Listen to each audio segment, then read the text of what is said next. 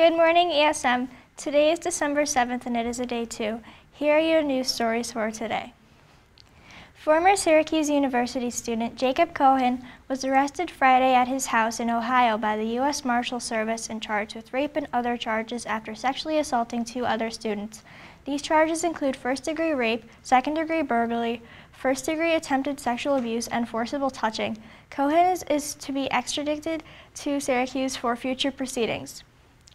Onondaga County coronavirus cases have reached a new high this weekend with 356 new positive cases and 3 deaths. 267 people in the county have died since March.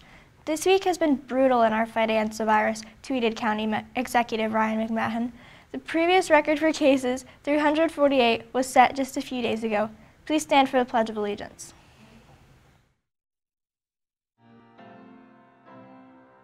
I pledge allegiance to the flag of the United States of America, and to the republic for which it stands, one nation under God, indivisible, with liberty and justice for all.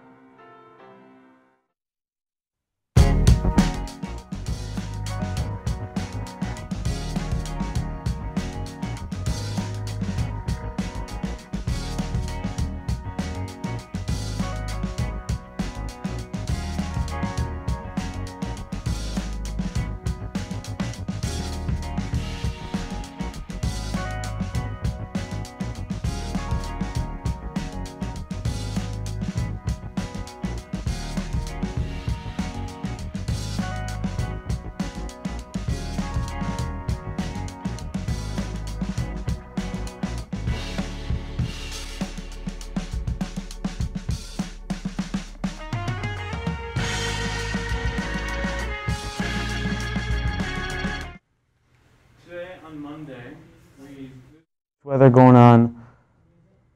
There's not much happening. It's just a clear day with some sun and clouds. Tuesday, we will have more sun and clouds with a high of 34 and low of 29. Wednesday, we will have some flurries, and it will be roughly the same as Tuesday. Thursday, we'll start to warm up with some more sun and clouds. Friday is Hanukkah with roughly the same weather as Thursday, sun and clouds, so far it's kind of warm this week, still a little bit cold. Saturday and Sunday are going to finish off the week being pretty warm with some rain and snow. I'm Grayson with your weather.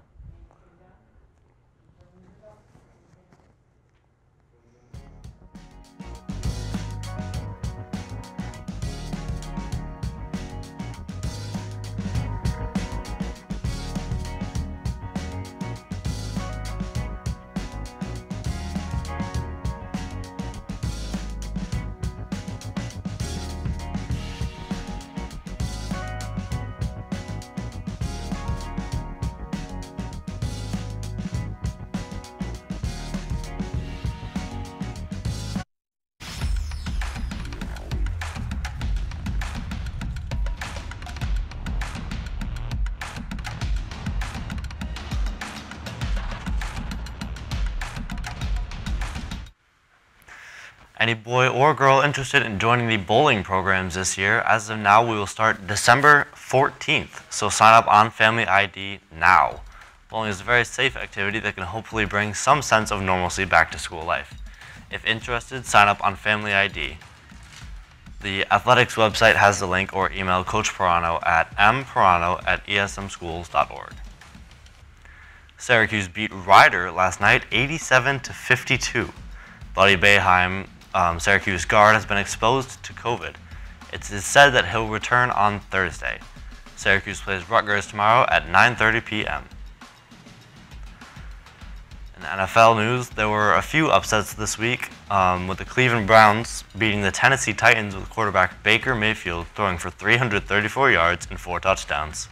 The New York Giants pulled a big upset against the Seattle Seahawks, with the defense getting 5 sacks and an interception to hold off Seattle. There are 2 games today, the Washington football team versus the Pittsburgh Steelers at 5, and the Buffalo Bills versus San Francisco 49ers. Floyd Mayweather is set to fight Logan Paul February 20th. This will be Logan's second official fight ever, against Mayweather's 49 fights with 0 losses. Logan has 1 loss out of his 1 fights. This is not the first time a popular influencer has stepped into the ring, with Logan's younger brother fighting not long ago on the Mike Tyson card. There's much debate over influencers and other non-professionals fighting in the ring, with some saying it's disrespectful to the sport and others saying it is helping bring a new audience. With that, I'm John with your sports.